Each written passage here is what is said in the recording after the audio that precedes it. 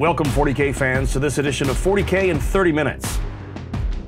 Today's contest features two of our very own play-on team members in a Genestealer Cult versus Shadowspear Ultramarines 1,000-point throwdown. TAC has brought nothing but Marines from the latest GW release, Shadowspear.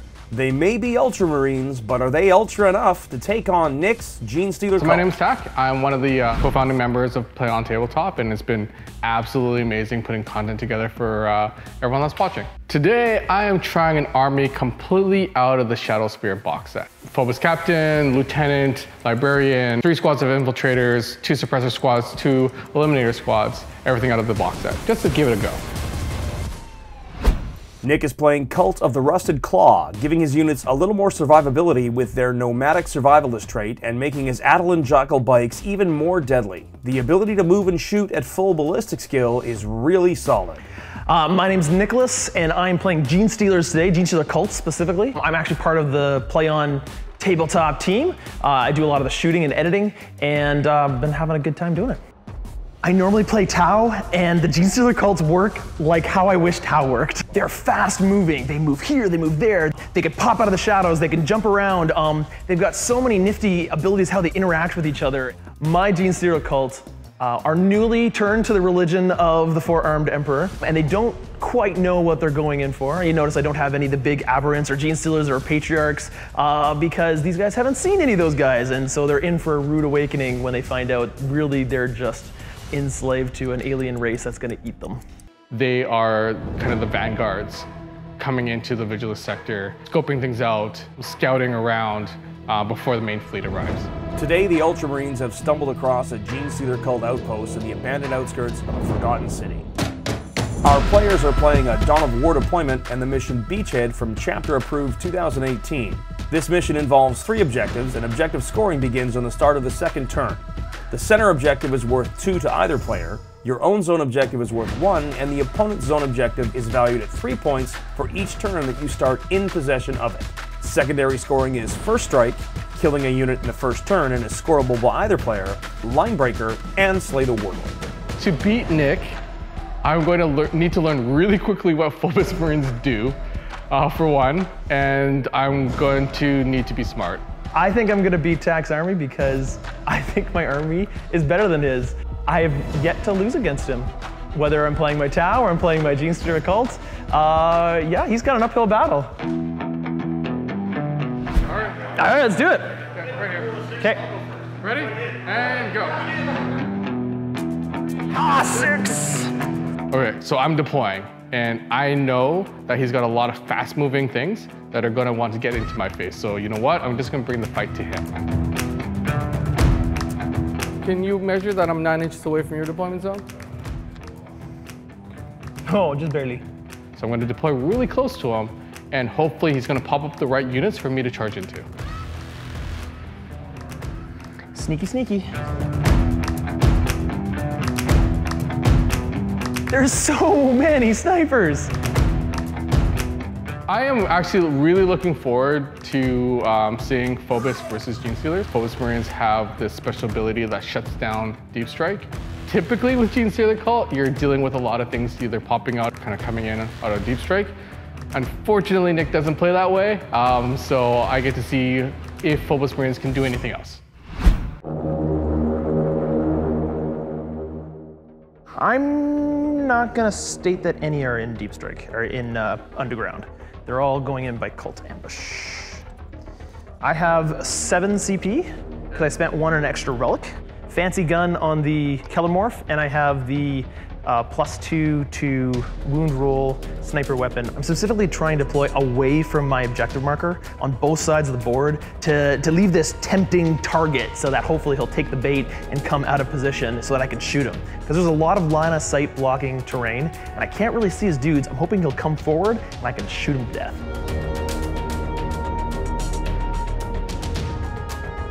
The little blips you put down instead of a deployment, it can play such a number on your opponent, and it can really mess with their head, and it's just a lot of fun to see your opponent go, I don't know where you guys are. I definitely want to try to see. Really? Let's do it. Okay. Here we go. You on want a 6, to. I want this to right happen. here. I want this to happen. Come on. It's a 3. Okay, so I'm going first. You are going first, sir. Tack's Warlord trait, one of the new Phobos traits, is Princeps of Deceit. This allows him to redeploy up to 3 units, and he has pressed even harder into Nick's zone and hidden his Librarian behind the other infiltrator squad. Messing with Nick a little bit. I'm not sure how effective it's going to be, but it's still nice to see some gamesmanship going on before these two friends even roll dice. Let's do this. Reveal. Reveal! Give me something. Haha, we're here. Your snipers are way back there. Well, guess what? There's a sniper right here. There is another sniper. And I think this is exactly what Tack was hoping for. A big castle that he can charge into and tie up. So Nick just popped everything out of Cult Ambush. So he deployed everything to the side, which is exactly what I wanted, because I knew that I could get maybe 1 squad of Phobos in there and just tie up a lot of things. When this guy sets down, he's going to declare a target on the board that I reroll 1s to wound against. Is this one of the Phobos units? Yes. Against that guy.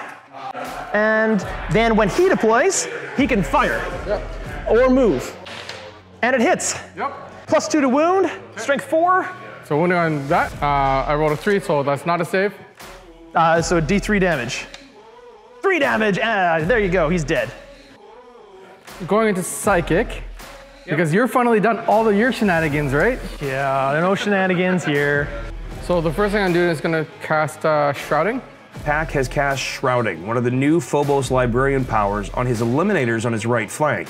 Now that's going to keep them from being targeted unless they're the nearest unit to the firing unit. That's going to make only Nick's Leman Russ able to shoot at them, not the most optimal target, as their camo cloaks will give them +2 to their cover save and make that battle cannon effectively 0 AP against them. I really need to make sure that my snipers stay alive.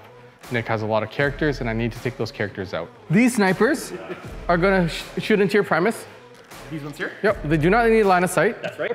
But now they're -1 hit? Now they are +2 to hit. I'll burn Sands of Gilliman on them. So that is 1 command point, and now they get to reroll 1s. So rerolling the 1, I'll hit. Wounding on 3s. All wound. AP -1, no cover save. All right, AP -1, so they're normally a 5, goes to a 6. However, it's AP -1, and my cult rule gives me +1 if it's a 0 or -1 AP weapon. So it goes back to a 5. Go back to 5. So 3 on 5s. So pass 1, fail 2. My suppressor squad is going to fire into your mortar squad. What's the range of them again? 48. Hitting on 3s because I did not move. Yep. Rerolling the 1. So 2 misses. 4 hits, wounding on 3s. 3, AP -2. So on 6s then. Nothing, all 3 go through. Okay, that's 2 wounds each. 2 wins each. Oh, they're all dead. Boom, boom, boom. First strike for you. This from this squad. And -1. Ha ha ha. Bring it. These are automatic wounds because rolls of a 6 automatically cause a wound. Copy. And then these are wounding on 4s. So 1 more, so 4 saves, no AP. Okay, so that means I am now on a 4-up because of Rusty Claw. Ah! Ooh. Every single one fails!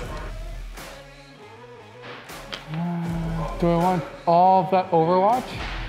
It looks like Tack is considering what to charge here for quite a while. I know it's a lot of Overwatch, and Nick has a nearby counter unit, but he may be served by weathering that shooting and charging all of it just to get in his licks first.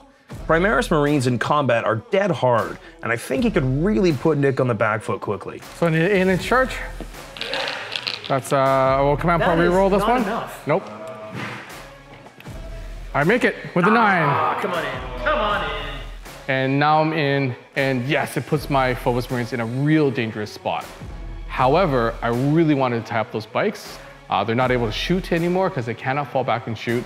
I've done exactly what I want to do, which is keep his bikes in his corner. That kind of sucks. I wanted to not be in combat there. With no wounds taken in combat in retaliation, Tack has scored that all-important first strike this turn, giving him a point. The Jackals are going to fall back. Nick's movement phase, and he's got to be a little bit frustrated. Not only has Tack got off the first turn assault, but he's hit his other units very well, and he's minimized the amount of shooting that, that Nick's going to be able to put back in return. No, I don't think I can see him. I don't think I can see him. Well, that's wasteful. Okay, Brood Brothers Infantry Squad is gonna advance 6 inches. Woohoo! Where are they going? Why are they going over there? Because it gives us points. Kellermorph, because he doesn't have another target, is gonna fire at this one pitiful little dude. Yep. He has the relic gun, which gives him 3 shots, and 2 other guns, which give him 2 shots each. If any of these hit, he generates another shot. Yep. 5 minus 1. So 3 ups. He saves them all. Ah, brutal. Nick's shooting phase, and he doesn't have a lot of targets, so he's managed to put some wounds on those guys in the middle there, but he's more focused on his assault phase here and how this is gonna turn out. Charge! Oh yeah, we're in. Kellermorph. You know what? It's a 12-inch charge. I'm gonna try for it. Go for it. Can I get an 11? Wow, all right, Kellermorph is in. Dun, dun, dun, dun, dun, dun. I'm not worried at all at this point. He's barely done any damage, and I've got all my heavy hitters with their giant rock saws, and they're gonna come in and they're gonna slice their heads off. I'm gonna declare a charge with these guys into here. Okay. Let's see if I make it in. Look at that. Just barely. Oh yeah, this is what Nick was after. That squad of Acolyte hybrids are toting rock saws. It doubles the unit strength, it's AP 4, and does a flat 2 damage with no penalty to hit. Man, oh man, that is bonkers good. And there it is. Tack did shut down some shooting this turn, but it cost him that forward unit. Nick has scored first strike on the counter charge with his Acolyte hybrids, and we go into turn 2 with our score tied at 1 apiece.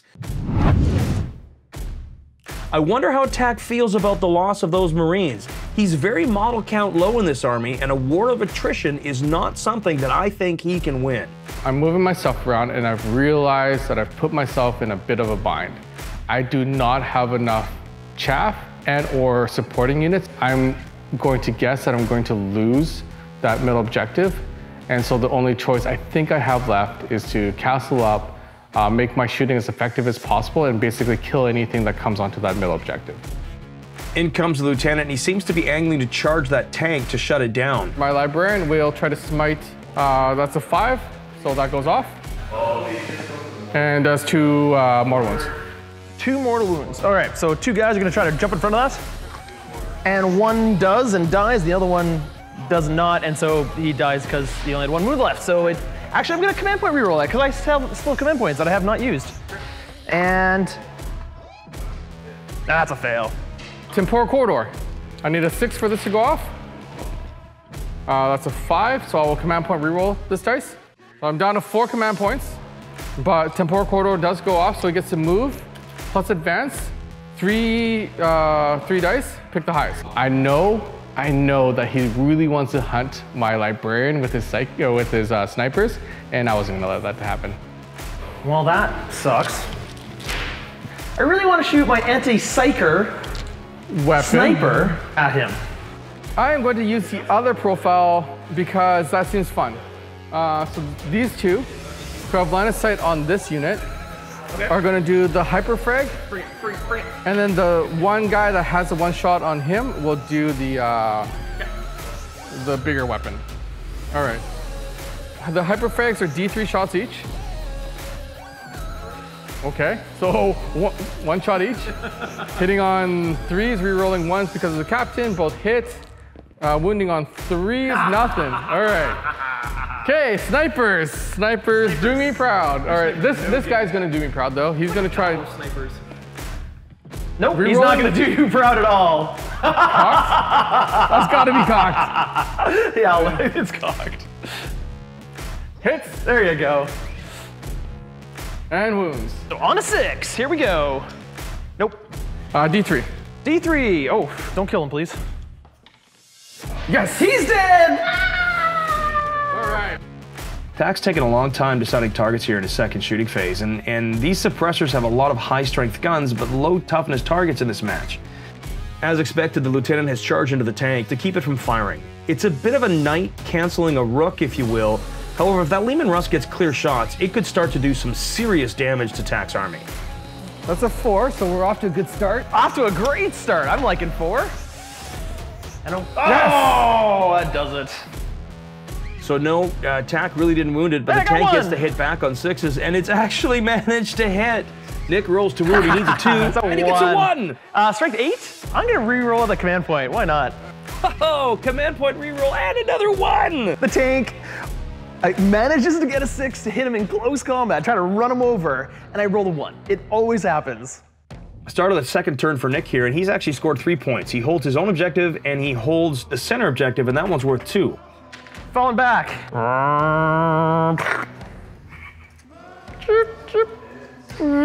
Okay, these guys are gonna move 23 inches. Gonna be right in here. We're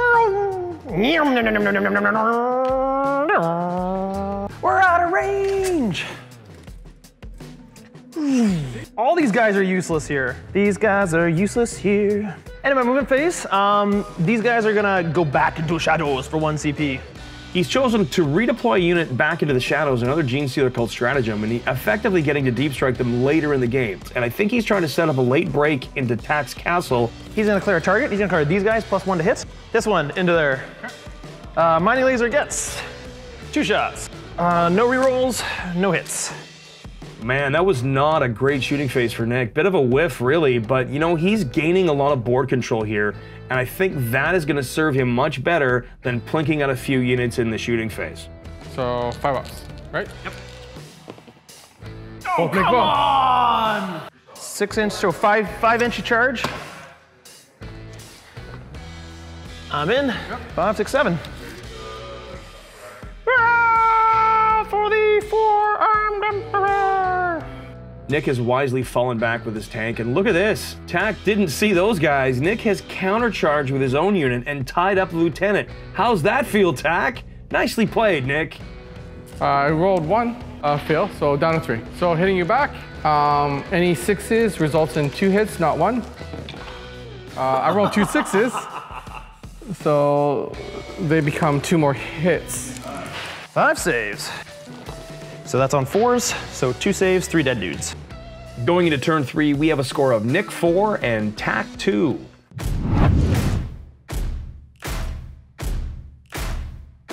He needs to keep Nick off of that middle objective before he runs away with the score.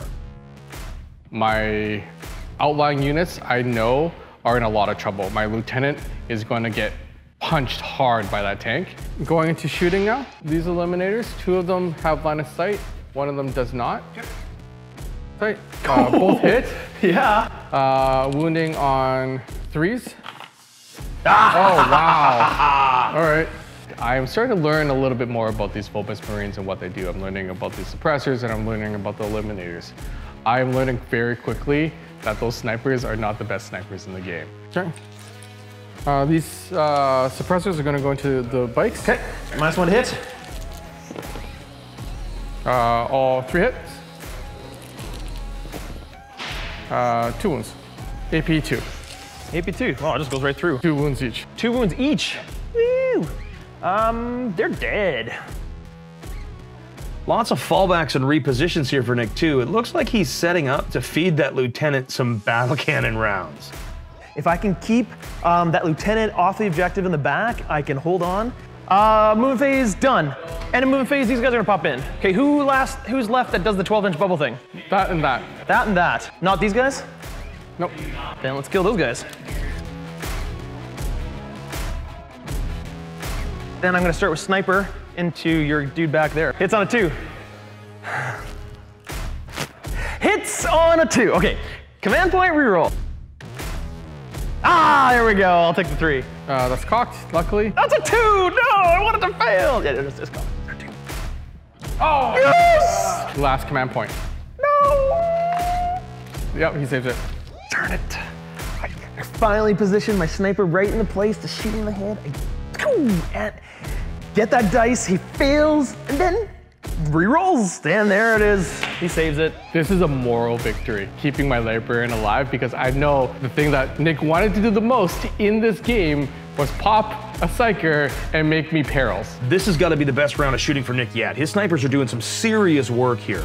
Tack has to spend a command point to save his librarian, and I think that's only going to leave him with 1. Tack's lost his suppressors in the bottom left corner, and he really needed them to keep the pressure up, but Nick absolutely unloaded on them this turn. It's a great turn of shooting, but let's see if that lieutenant can dodge these battle cannon rounds. Point blank range. Fire! One shot. And it's a failure. All right, well, the heavy bolters will have to kill him because that was my whole plan for dealing with that dude. All right. One hit. Wow, what happened? Except, didn't move. I get to fire his main gun twice. I get one more chance at this. It's a 2. It's a little better. Hitting on 4s. Oh my, he's missed. He's missed the Louis completely. Gunner, there's a Marine in front of us. Shoot him now. I can't, sir. He's too nimbly bimbly. He's just dancing around the shells. So much for a great shooting phase. I spoke too soon. Point blank shot. Point blank battle cannon to the head, 3 1s in a row. Like, it's just, My lieutenant's dancing around bullets of fire. Round 4, and Tack looks a little lost here. You know, he's managed another point for holding his own objective, but I think his unfamiliarity with the Phobos Marines is starting to catch up with him.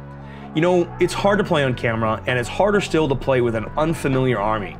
When you add in a top-notch opponent like Nick, you've made your task almost Sisyphean. So we're getting into turn 4, and it's not looking my way. Try to do smite on there. Ha ha ha ha! You will do nothing. These 3 snipers are gonna go, don't need line of sight here. -1 hit. Plus 2 to hitting. So they go to a 1-up, goes back to 2-up. Well, that's amazing. Reroll on the 1 because of the captain. Wounding on 3s. This guy might be dead. This guy would be dead if it's the other profile. Oh, no, that's not mortals? That's not mortals, no. So it's just AP -1, no cover. No cover. So I actually get a 5, 3 dice. Ha! Save 2 of them. Doesn't have a lot of shooting left here, and he's not killing when he needs to. I think that may have just cost him the game. I need to make a glorious 10-inch charge into him. All right, Overwatch, here it is. I'm gonna hit you on a 6. Nope. 10, here's a 10, right here. Nope, not even close. Started Nick's turn 4, and it looks like he scored 3 more points. I think that they're gonna call it there, as Nick's numbers are gonna prove just too much for Tack. You know, his plan was solid, pin Nick in place so he can't use his mobility and then strip models away with his superior shooting, but I think Phobos Marines just don't pack enough oomph to get it done. Take nothing away from Nick though. He outmaneuvered and pressured where he needed to in order to expose that very weakness, and he did it in a convincing fashion. Pretty much, there's nothing you can do. My game went wrong for taking all Shadowspear models. Don't get me wrong, the box was amazing to paint. The Marines and everything were really a lot of fun to paint.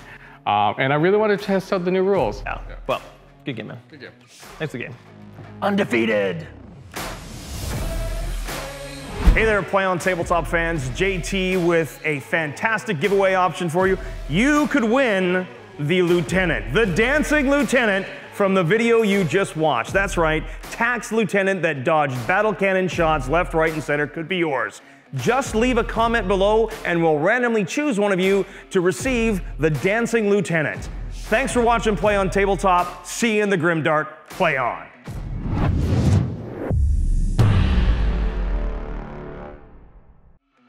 So Play On for me is an awesome opportunity for a chance to make something really cool. So many of us have said, man, I've always wanted to make a cool battle report. My profession is film work. I've always wanted to spend the time and spend the energy and make a really good battle report. I feel like I could finally do that with a team together that's interested in doing the same thing.